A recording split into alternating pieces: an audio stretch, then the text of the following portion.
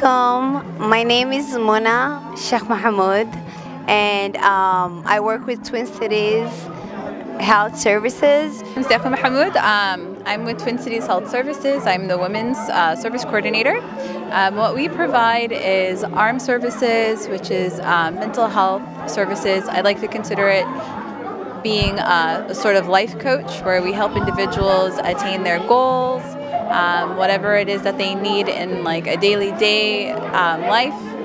As if an example would be like if you need help finding housing, your mental health practitioner can help with that. We also provide substance abuse services. Inpatient, inshallah, we'll be working on an inpatient program for young women because there is a major need for women to find a place that they feel comfortable. And inshallah, that's what we'll do.